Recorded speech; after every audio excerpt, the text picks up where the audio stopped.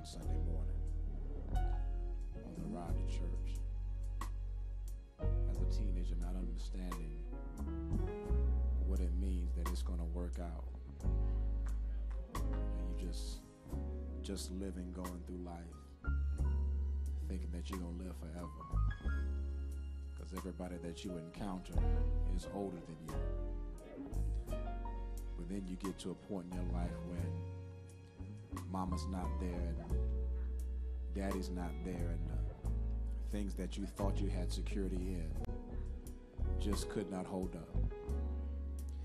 And so you had to find out for yourself that the Lord is on your side.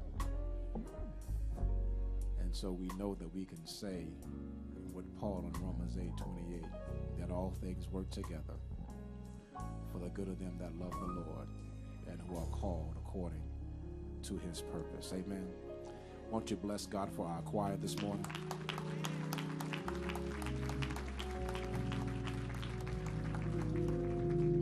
Please forgive me, I failed to mention that they actually are going to be ministering this afternoon at 3 p.m. at the New Mount Nebo Baptist Church in Capitol Heights, Maryland.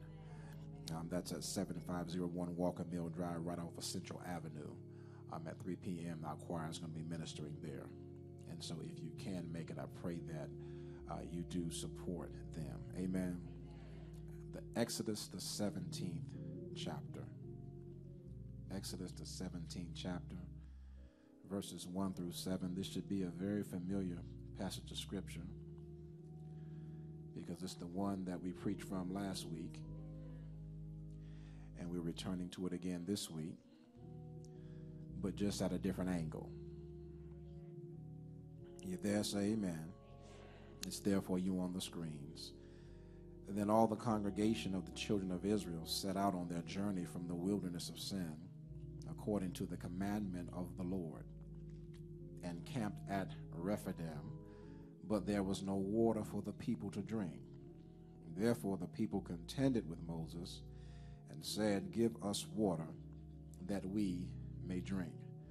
So Moses said to them, "Why do you contend with me? Why do you tempt the Lord?" And the people thirsted there for water. And the people complained against Moses and said, "Why is it you have brought us up out of Egypt to kill us and our children and our livestock with thirst?" So Moses cried out to the Lord, saying, "What shall I do with this people? They are almost ready to stone me." And the Lord said to Moses, "Go on before the people.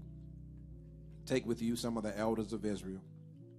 Also take in your hand your rod with which you struck the river, and go. Behold, I will stand before you there on the rock in Horeb, and you shall strike the rock, and water will come out of it, that the people may drink." Moses did so in the sight of the elders of Israel. So he called the name of the place Massah and Meribah, because of the contention of the children of Israel, and because they tempted the Lord, saying, "Is the Lord among us or not?"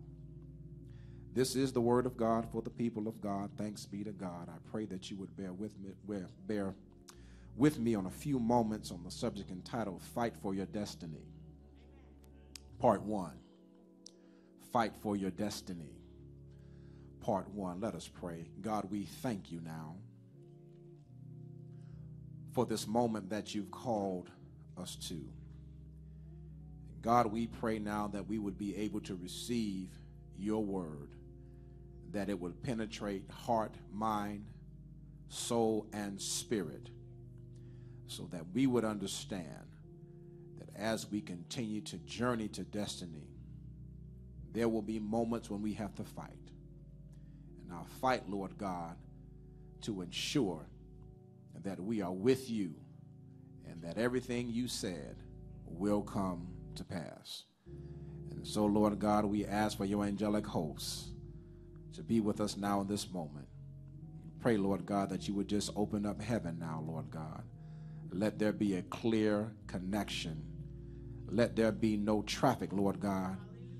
from the command center unto us, Lord God, but only a clear channel to be able to hear from you, so that whatever it is you choose to deposit, your people would have it. But if there is traffic that comes, God, I pray that your warring angels will fight on our behalf in the name of Jesus, to set the atmosphere so that your people who are victorious will walk away knowing that they are victorious. We thank you and we love you.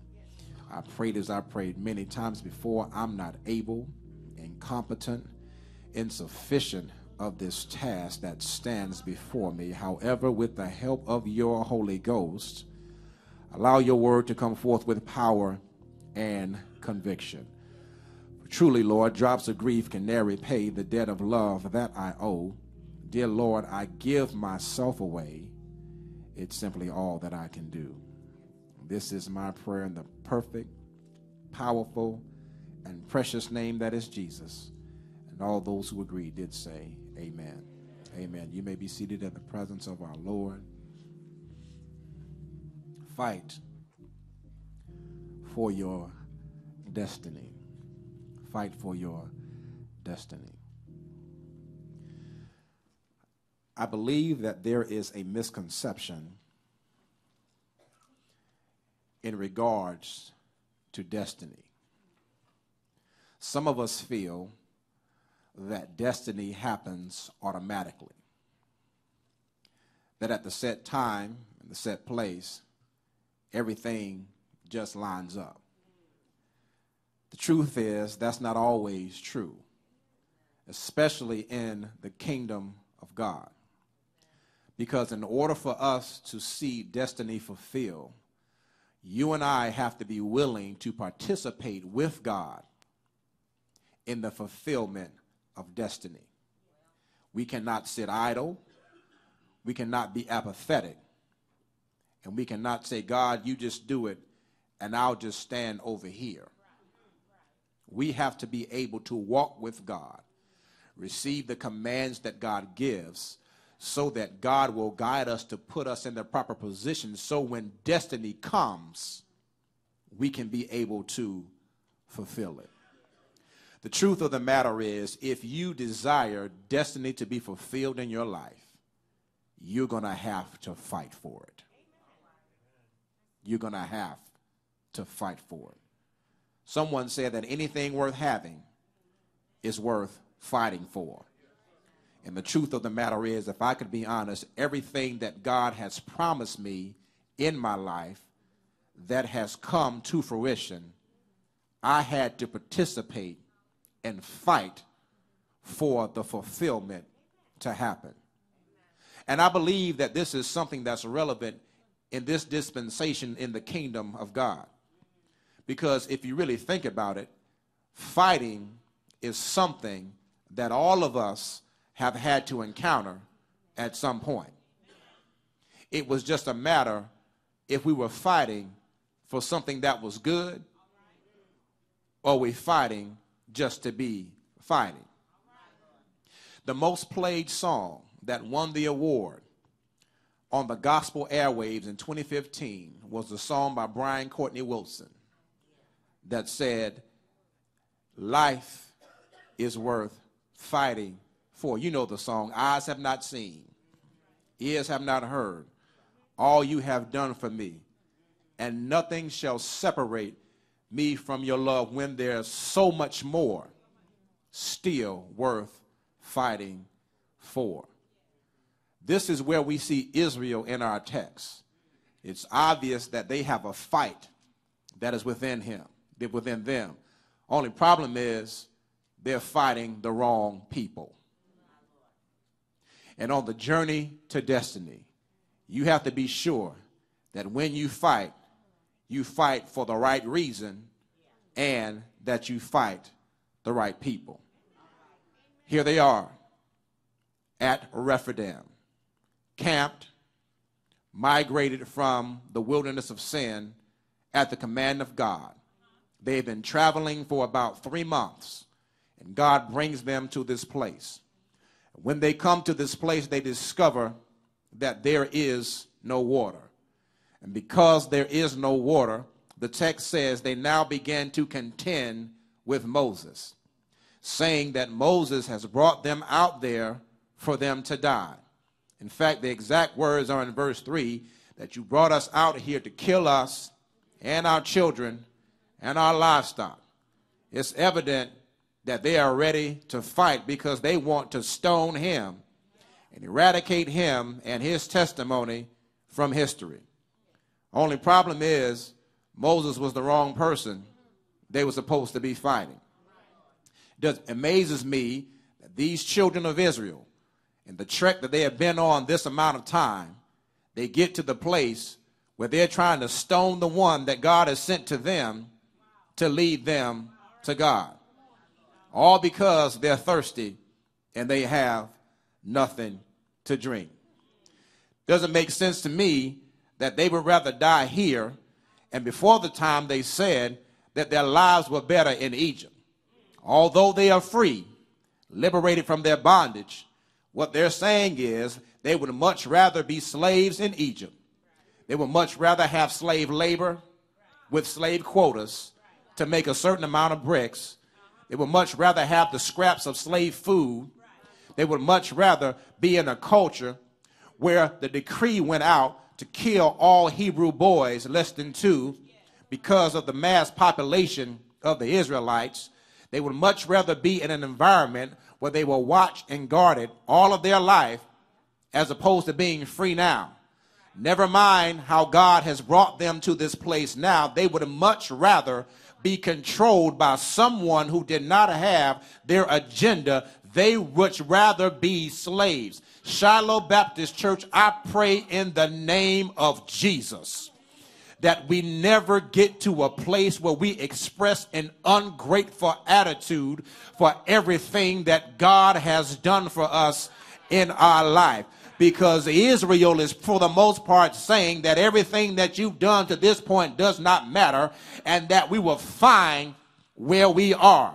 But I pray in the name of Jesus that we will not express that type of attitude towards our God who has brought us so far and brought us such a long way and has been there for us all the time. Because although Israel wanted the shelter of a slave, we don't have the shelter of one who was a slave.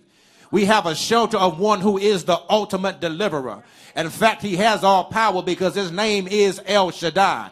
And he is the Almighty God. And he is omnipotent, and he is omnipresent, and he is omniscient, all-knowing. And if this God who has all power, who is all-knowing, and who is everywhere at the same time is the one that is fighting for me, then I just suggest that I need to praise him and thank him for everything that he has done for me. Because this God has the power to speak one word and shift the entire atmosphere and the course because of the power that is in his name. And I know that God is speaking to us in this dispensation of what he's saying to the Shiloh Baptist Church. I've heard it and I believe it and I will take it with me. That God wants to see his glory in this place. That he wants to rain down and saturate the place with the dew of heaven so that everybody that is seated here and when they enter into the doors will be able to experience and know that there is a God in heaven who's bringing heaven to earth, a deliverer and a healer and a changer of minds and hearts, and he wants to be here. So in the name of Jesus, this place will be a place of gratitude. This place will be a place of thanksgiving. This place will be a place where we will always lift up our hands and give God praise for who God is and what he's done and what he's going to do. And if he still doesn't do it, that does not change the fact that is not God. And because he is God, that means I was created to bless him and praise him. So however he chooses to show up, I will lift my hands and say, thank you, Lord, and bless him for the God that he is. In the name of Jesus, I speak to every spirit that's trying to stop the praise in this house. And I say that there is no devil in hell that will be able to stop the plan of God in here. And if you happen to be a participant in the plan that the devil is using, I'm serving you notice and putting you on course, because you are not operating of him who is the Spirit of the living God, but you are betwixt and confused. And if you keep on fighting in this church, you will find yourself by yourself, or better yet, you may be speaking and prophesying your own death. Our God is serious about his house and his people and what he wants to do here. And because there is only one power source in the house of God, it's not the pastor, it's not the trustees, it's not the deacon, it's not the choir, it's not the pew member. There is one power source. That source name is Jesus. And because this is his house and his church, and he has all power, he is the one that you got to link up with. And if we are not on one accord, somebody's lying. In the name of Jesus. This is the place that God was trying to get Israel to. He recognized that there was a fight in them. But the problem was they didn't know who to fight. And so because of their dysfunction and their slave mentality, they fight the very people that have been sent to help them. Because they didn't have an identity. Text says that they contend with Moses. To contend or to quarrel is to have an intense opposition against something or someone. And the truth of the matter is, because they did not know who they were, and because of their dysfunction, and because of their attitude, it just seems that when God brought them to a place, because verse 1 says, at the commandment of the Lord, they left the wilderness of sin and came to Rephidim. And because what they thought was going to be at Rephidim was not at Rephidim, now they turn on the one that God has sent to help him. Here is the first point. You better make sure as you fight for your destiny that you choose the proper enemy. Please ensure that you choose the proper enemy. It's right there in the text. It says they contend with Moses, telling Moses that there is no water for us to drink. Never mind, had Moses has been patient with this people. Has he walked alongside them, listened to all their complaints, listened to everything that he said. And now they're at a place where they're ready to stone him because he's following God. And God told him to come to this place. And now they're at this place. And because they don't like this place, even though they don't know who they are ready to kill him. This is crazy, dysfunctional, ungrateful, demonic, if you will. To the place that your leader, who is following God, who is taking you here, and now you're ready to dethrone him, and all he is doing is following the will of the Father. Can I say this to you? And I pray you receive it in the name of Jesus. Shiloh Baptist Church, I am not your enemy. I am your brother in Christ. I love you. The people beside you are not your enemy. We are all on the same team, reaching for the same goal, serving the same God who died on the cross for each and every one of us. And if we are going to get where God is going to take us, we have to make sure that we choose the proper enemy. It's time for the backbiting and the fighting and the foolishness and all these things in the house of God to be dismissed. Don't you understand that you are being deceived by either a Jezebel spirit or an Absalom spirit? The Jezebel spirit seeks to control everything. The Absalom spirit seeks to divide the church. And if you find yourself being divisive or being controlling, you are under the unction of a spirit that is not of the Holy God, but you are being deceived. So in the name of Jesus, I release a spirit of Jehu against Jezebel. I pray that the hounds of heaven will eat her flesh and cause her to get up out of here. And I release a warring spirit of the sword of the Lord to come up against Absalom and to kill him, because this This is the kingdom of God. And in the kingdom of God, God gives authority. And when God gives authority to the man or woman that God gives authority, when they speak, it has to happen. So as pastor of this house, with the apostolic authority that has been granted unto me, I speak to every demonic spirit that's trying to stop the move of God in this house. And I tell you, take you and your demons and go back to hell where you are from and stay there. You don't have any power here. You don't have any jurisdiction here. My God owns everything. And because my God owns everything and I'm a part of my God and I belong to him, this will be the kingdom of God. And we will serve him in the name of Jesus.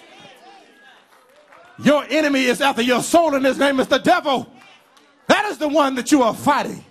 How dare you fight your brother and sister in Christ who has been saved by the same blood that you have been. So you need to check yourself and look at your history and your past to see why it is you have this contentious spirit inside of you. Because if you don't know why you're fighting and who you're fighting, you're just a loose cannon. Which means you hurt the people around you, because the truth is you're not happy with who you are yourself. Choose the right enemy. Moses was just following the commandment of God. It said right here in verse 1, according to the commandment of God, they came to Rephidim. So I understand it. Israel knew how to be a slave, just didn't know how to be free. They understand what it means to be oppressed and to be subjugated. Just didn't understand liberty. So for all of these years, they've been slaves. And now for 3 months, they're free. So naturally, they revert back to the way in which they operated and how they've been operating, because that's all they knew. They didn't have the understanding. They didn't have the Bible to read. The law hadn't been given yet. They had not yet been to Mount Sinai to receive the 10 Commandments. God had not instituted them as a nation and given them the practices of how to worship them. They didn't know how to divide and conquer. They didn't understand how it was to act in a governmental state as God as a theocracy, because they've only been slaves. I get it. That's their excuse. The problem is you and I don't have that excuse, because we have Bibles. We have apps. We have pastors. We have preachers. We have churches that we go to. In fact, we got the Holy Ghost living inside of us, who is the ultimate teacher. So if we're having all these problems, what is the problem? I understand you got a fight in you. That's good. But make sure that it comes from a righteous indignation. You want to fight, then fight the injustices that our children are experiencing as our young men are being shot down in the street. You want to fight against the Boko Haram who are keep abducting these Nigerian girls, and for some odd reason we can't find where they are, although we can find all this money for wars and everything else. But in Africa, we can't find no money to help these girls that's being abducted. You want to fight the school system that's trying to create a pipeline to prison for our young boys and women, not teaching them the essentials that they need. You want to fight for criminal justice reform, so idiots like George Zimmerman can't take the gun that he used to kill Trayvon Martin and try to auction it off and make it as a piece of history. You want to fight? There's plenty of things you can be mad about, but don't fight each other, and definitely don't fight the children of God in God's house. Take the fight out there where the fight is. Since you're so contentious, fight the good fight of faith. And make sure that the kingdom of God will be advanced. Since you want to fight. And if you're going to fight, make sure you're fighting the right enemy and the right fight. Can I push it further? Can I also help you to understand, not just that I'm not your enemy, but God is not your enemy. You may say, okay, theologian, I got a problem with your supposition to suggest that God will be my enemy. I'm not saying that God is your enemy. What I'm saying is that you shouldn't think that God is your enemy, because the manner in which you act suggests that God will be your enemy.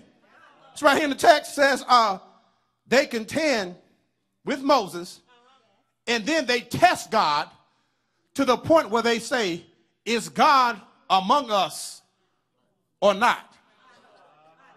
Which suggests if he's for us, then he would be with us here.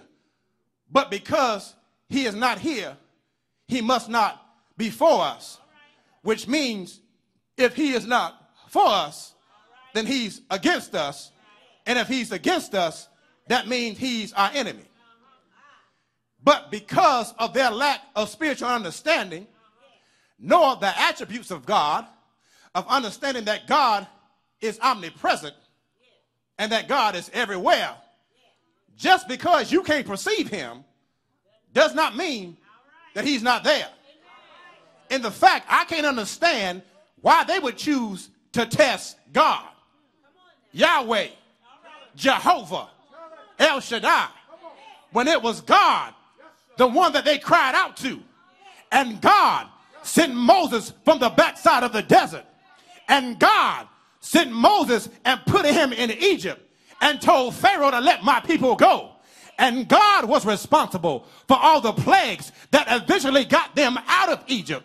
And God was responsible for bringing them out of Egypt with the silver and the gold and the livestock. So they left Egypt a rich nation, and God was the one who ensured that they would have their safety. Because when the Egyptian army came after them, it was God who changed his position to keep the enemy at bay while they walked on through the Red Sea on dry ground. And it was God who they saw the Egyptians slain and washed up on the rivers. And it was God who made sure that the waters of Marah were bitter and now that they were sweet. And it was God who opened the pantry of heaven and gave them food to eat by manna and quail. And it was God who's been walking with them all this way. And now they get to a place where they're thirsty. And all of a sudden they have the audacity to ask the question, is God not among them? If you're going to test God, test him in your giving. Because that's the only place he says to test him. So you want to test God? Tithe. You want to test God? Give unto God. That's what he said. If you just got a test in you and you want to test him in that, because that's what he said. But don't test him because you don't know where he is, especially when the things aren't working out the way you think they should be. Let me ask you a question. When was the last time you got on a cross and died for anybody's sins? When was the last time you were born of a virgin named Mary? When was the last time you wrought miracles and give sight to the blind? When was the last time you died for the church? When was the last time you redeemed humanity? You have the unmitigated gall to suggest that you're going to test him who was, is, and is to come, the Almighty God, as if you got some power. Don't you know God just has to speak a word and you will be done? That's it. That's the power that he had. And you want to test him? You probably say to yourself, I'm testing God. Here it is. Anytime you begin to explain doubt, especially when God told you to do something and you express the doubt, what you're doing is handing the exam and telling God to fill out your name because you're about to take a test. Why would you test the one who is just trying to build you up and to make sure that you're nurtured in a place and time where your faith can come alive, and so that you can see him differently than you saw him before, because he has something in store for you and has some plans for you. But you have to be able to handle what God is trying to bequeath unto you, because if he gives it to you before your time, you will squander it and find yourself in the same position that you are when you began. God just has you in the incubator. You know what an incubator is, right? Certain little thing they have in the hospitals for premature infants, to make sure that they spur growth and development. So the incubator is something where the environment is controlled. The key is that the environment is controlled. And since the earth is the Lord's and the fullness thereof, and I belong to the Most High God. In fact, I'm the apple of his eye, because that's what my Bible says. And my Bible says that I am his child, that I am the righteousness in God in Christ Jesus. That means wherever I am, and because he is, I'm in a controlled environment. And in the controlled environment, God is trying to develop my growth and my strength. But I can't do that if I'm in something where I always get what I want. So I have to be in a place where I'm tested, because God is doing the testing and not myself.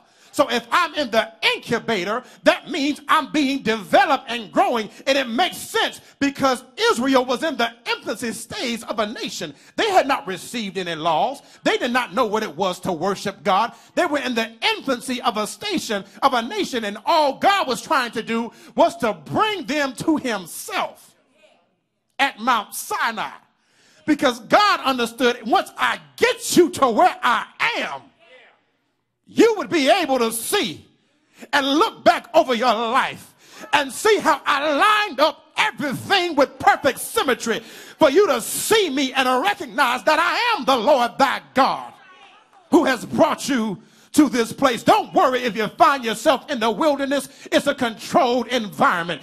Don't worry if you find yourself in the desert with God, who is a factor. It's a controlled environment. Don't worry if you feel yourself hungry. I just believe if God gave manna and quail in the desert, that God has enough power to feed me where I am. It doesn't matter if you find yourself being thirsty. Don't you understand that God has living waters so that you will never thirst again? No matter where you are, God is. You are in the incubator. You are in a controlled environment. Don't you understand the power of the God that you serve?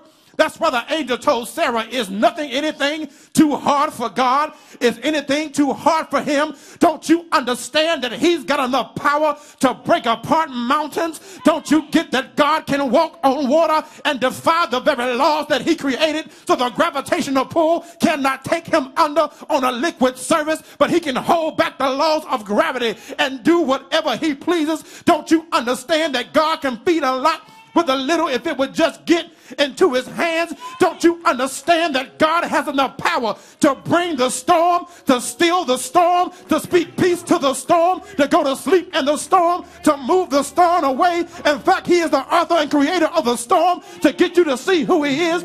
Don't you understand that God has enough power to speak anything into existence, and all he has to do is utter the word and it shall be so? That's why we say the amen in Jesus' name. Our God has enough power to meet you where you are and to do anything and everything. Is there anybody here that's ever experienced the power of God in your life? Do you know him to be your refuge and strength, a very present help in the time of trouble?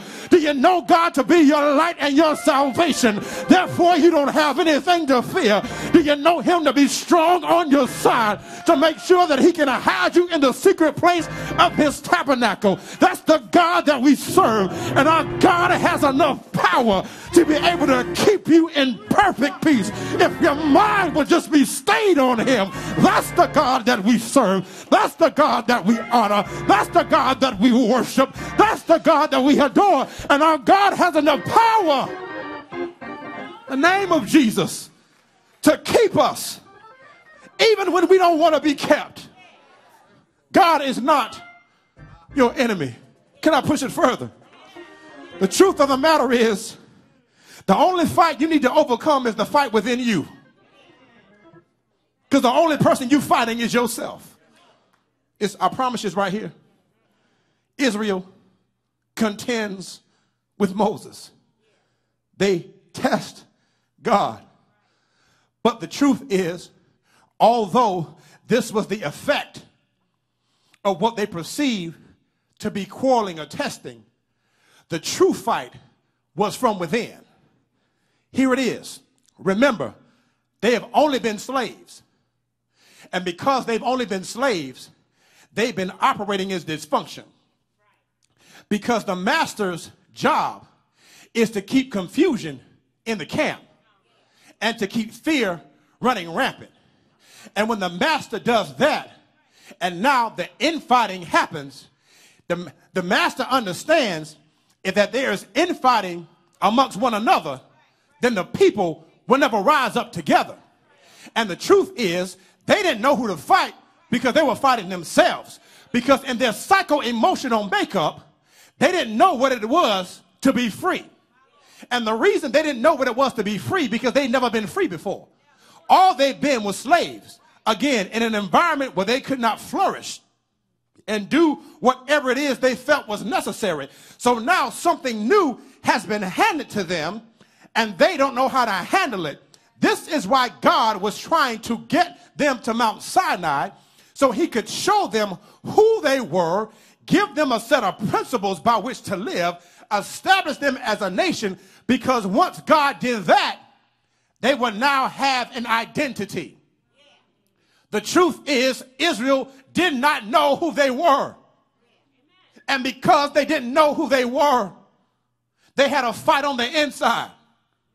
They didn't know their identity. They didn't know their purpose. They didn't know why they were called.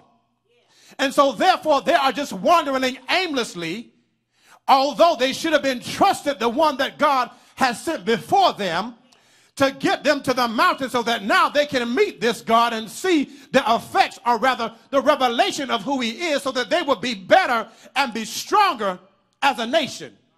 Because if you flip a few more verses, there's a war that's about to happen. And you need to know who you are before you go to war. Because if you don't know who you are before you go to war, you don't know the reason why you're fighting. And that's what we see Israel right now in our text. Damaged, dysfunctional because of their past. And I speak to everybody here who's had to experience something in your past where people tried to put labels and names on you as if they were trying to assign you your identity. And what you're doing right now is trying to live out the very names that people put on you, because they could not handle who you were. So they told you who you were, although it was antithetical and opposite to who God says that you are. You are not a failure. You are not a fluke. You are not a mistake. You are not someone that is downtrodden, but you are a child of the living God. And because you are a child of the living God, that means who God says you are is who you are. And the only way that you're going to overcome yourself and your past and outlive the assignment that people spoke to you is knowing who you are in Christ. And my Bible says that you are the head and that you are not the tail. My Bible says you are the righteousness in Christ Jesus. My Bible says you are fearfully and wonderfully made. My Bible says you were created and crowned with glory. My Bible says if you would just choose to obey him, your name will be blessed, because you'll be blessed in the city and blessed in the field, and blessed when you come, and blessed when you go. My Bible says that you are more than a conqueror in Christ Jesus. My Bible says you are a child of the living God, and that's what Jesus was trying to do when he was on that cross, saying, "Come unto me, all ye who labor and are heavy laden. Take my yoke upon you, because my yoke is easy and my burden is light."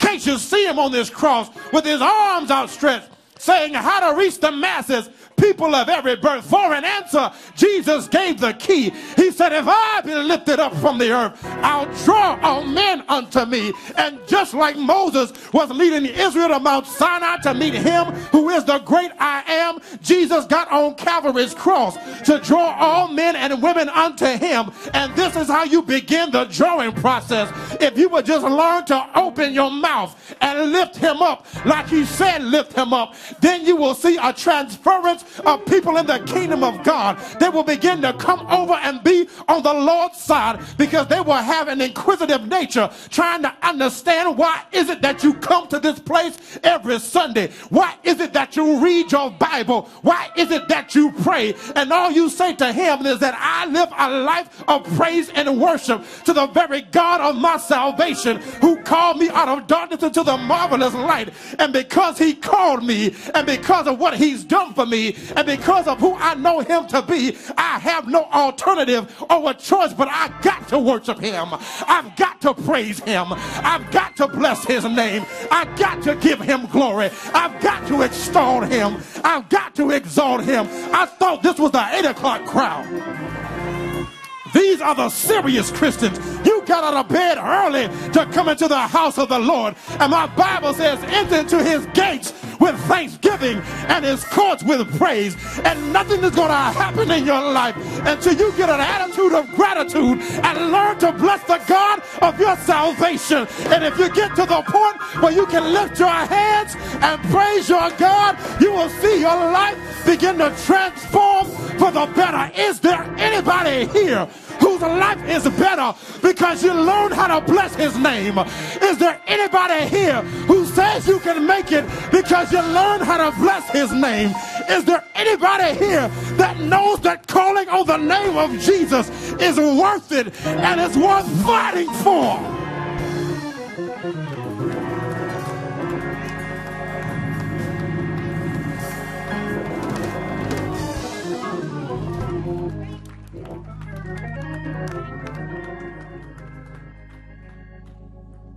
This doesn't happen by osmosis. You got to be willing to participate with God. You have to be willing to want to fulfill the will of God. You can't sit back and be idle and say, well, God gonna do it. God will do it. Problem is, he'll do it without you. And then you won't be able to walk into the blessing that he has for you. We are one church advancing the kingdom of God. We are one church advancing the kingdom of God. One church advancing the kingdom of God.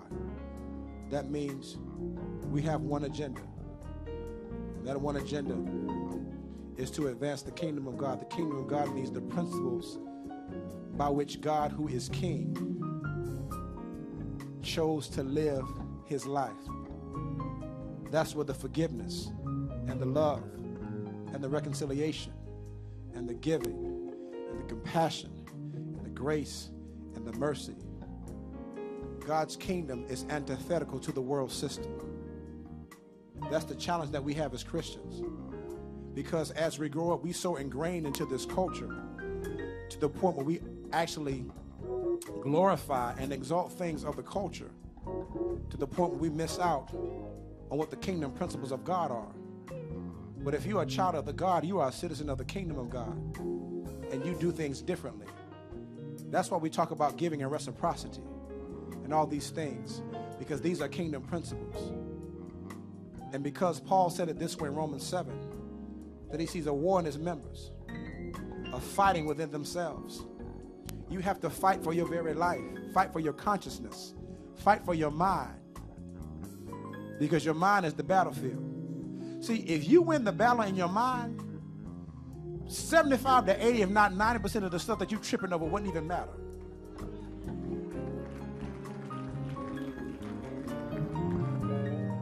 Fight here. Be transformed by the renewing of your mind. The text also says we offer ourselves as living sacrifices. That's your worship and praise.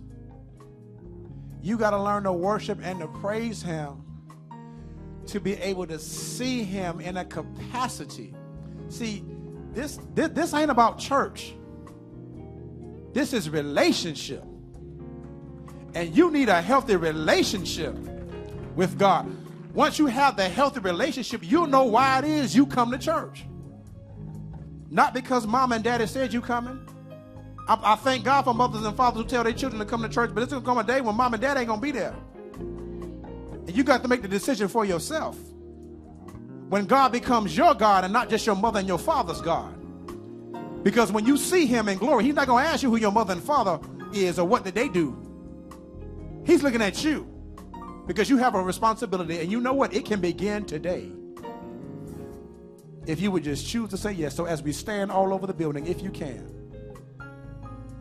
we offer you him who is the King of Kings and the Lord of Lords. His name is Jesus, and he is the one of whom we preach.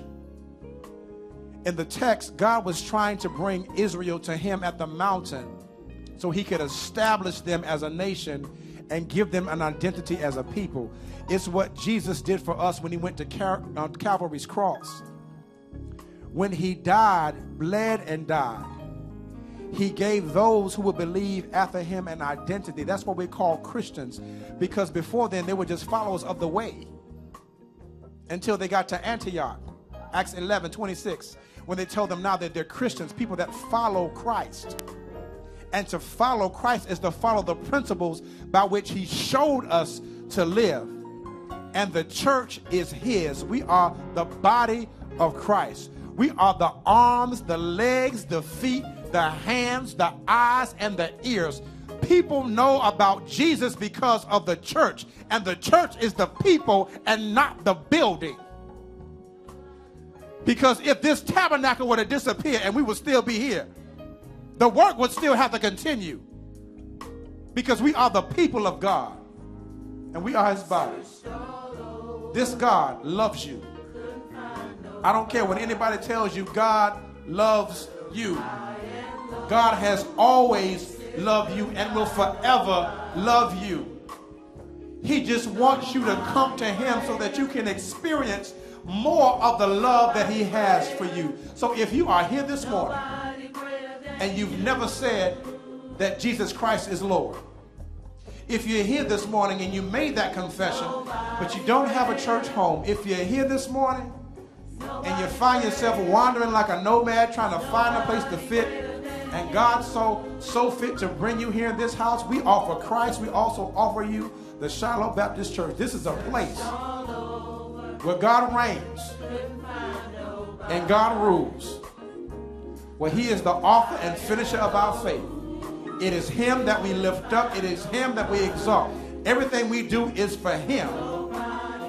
And we love him because he first loved us. Amen. If that's you this morning, why don't you come? If that's you, why don't you come this morning? Don't delay it. Don't say I'll do it next week. I got time. Don't put that pressure on yourself. Just go ahead and make it official today. Come on. Come on, we know you're here. We know you're here. We know that God has been calling you to this place. You're not going to find anybody like Jesus. It's impossible. It's not going to happen. Hallelujah. Still couldn't find nobody. Glory to God. Nobody greater. Yes, Lord. Yes, Lord. Nobody greater. Hallelujah. Nobody greater than you. Shiloh, do me a favor. Talk to the person that's either beside you or behind you, someone you didn't come with, and ask them if they have a personal relationship with Jesus Christ. Ask them if they have a church home. If they say no to either one of those questions, ask them if they would like to come down front, and we can make their salvation and their membership official. Amen. So everybody's in the house is saved. Everybody got a church home. Listen, if you were somewhat hesitant, it's understandable. It's understandable. We don't want to push you. What you can do is after